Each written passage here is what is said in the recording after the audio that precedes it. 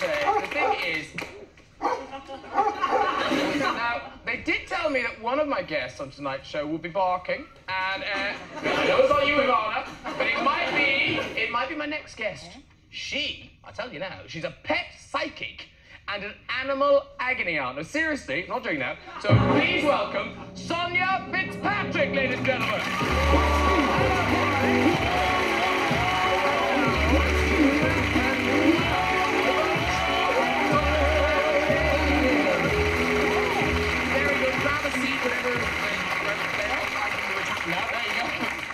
You're right there. Lovely. Now, this is seriously now. Sonya Fitzpatrick, this is your second book. It's my second book, Graham. Cat Talk. Yes. And just to establish, I mean, in America, you are now a phenomenon. I mean, you have a sort of, Sonya has a sort of Oprah, sort of Trisha-style show on Animal Planet where your guests are animals. You talk to the animals about their problems. Yes, I do, darling, and they also have their human companions with them. Right, to chat to as well. Yes. Although it'd be quite a quiet show.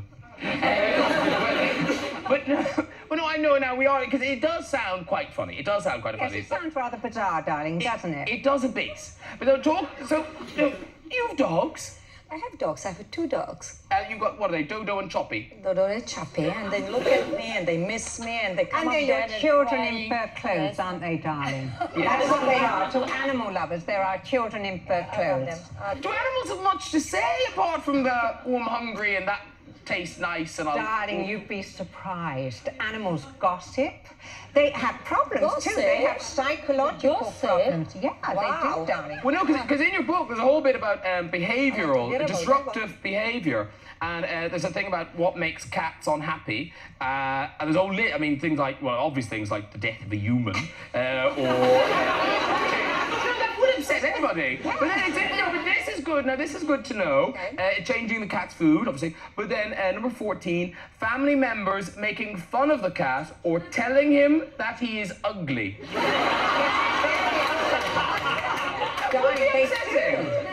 And they know everything that people are saying. We are kind of laughing, I'm afraid. And also the other thing is it's called Cat Talk, but actually it works for dogs. It works for all animals. And the thing is, now we've had a laugh, but now what we've done is we rang. I'm sure some of you had phone calls. We rang round to ask people in the audience if you had any pets, and a nice lady said she did have a pet, a little Yorkshire Terrier. Yes. I think it's Alex is the lady's name. I'll find out in a second, because we're going to see sort of Sonya in action. Sonya's going to chat. Well, in fact, you've already chatted. You have. Well, we had a quick talk before I came, and he's very chatty, so that's great. Brilliant. All right. Well, let's go over and meet them. Here they are. Alex, if you want to come over too, we'll just sort of stand behind. Do you want to sit? You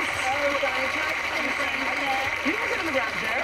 And do you want to crouch down? I'll just stand. Okay. I'll just stand. Lovely. All right. Oh, now it was Alex, isn't it? Angie. Angie. Yeah. Wrong. Dear. I can't even speak to humans. Cookie Monster. Cookie Monster. No. Hello, Cookie. Does Cookie like me? Yes, he does. Good answer. He loves it. Yes, he loves the colour. Oh, no taste. Okay. So basically, you can talk through with Angie some of the things that Cookie was telling you earlier. Yeah, we had a good... Cookie was very disturbed about certain things, and then other things he wasn't so disturbed about. So he's just a bit of a gossip. And the first thing he told me, darling, was that he loved his collar, and she bought it especially for him. And why didn't she get the red one as well? Is that true? Yeah. I wanted that special to come today. Was there a red one as well? Yeah, there was, and I chose blue because he was a boy. Smart thinking. I see where you're going with that. That was good. And then the next thing he told me was, which I found very interesting, that she had changed all the floors upstairs and they were not comfortable. And he sent me a picture of wooden floors, and he does not approve of the wooden floors. And he wants to know why. True? He wants to know why. No, is this freaking you out? Why he can't get on the bed, yeah? He wants to know why he couldn't get on the bed. Because he keeps slipping. Not other times. He keeps slipping at the floor, yeah. So you can... No, so wait a minute. Wait a minute. So he can't get on the bed... No. Because he slips? Yeah. But doesn't he know that he slips? He said that sometimes he gets on the bed and sometimes he doesn't, so why the hell can't he go on the bed every night? So sometimes I let him sleep in bed and sometimes I don't. You know why, don't you? Yeah, I've got a good marriage, you know. Zorgo. That's right. Let me explain to him then, Yeah. darling. Oh, yes, Let me explain to him, because we didn't explain to him. So I have to tell him that you have to have your private time, and so then he'll understand. So now he won't have a problem with it. So let me just Tell him, that. please do tell him. Yeah. I'll tell him you'd like to have a little quiet time playing on your own. A couple of times a week. Yeah.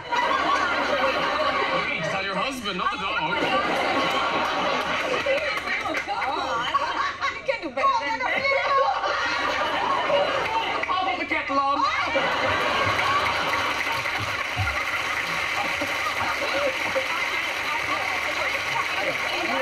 Is he freaked out? Is he freaked out by the noise? He's telling He likes he it. loves it. He tells me that she has it more than 3 times a week. Oh,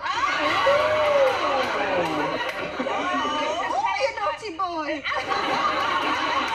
So let me tell him, well, that's fine, and let me explain that. So he said, well, the rest of the time, can he come in, and will you change that damn floor from wood? And he said he's... No, I won't. I've only just had it put Okay, down. Sorry, let me tell him. Decision made, okay? Yes. But what he wants is a really big rug that doesn't skid, because the rug skids. Excuse me, I don't think so. I can't Right, but now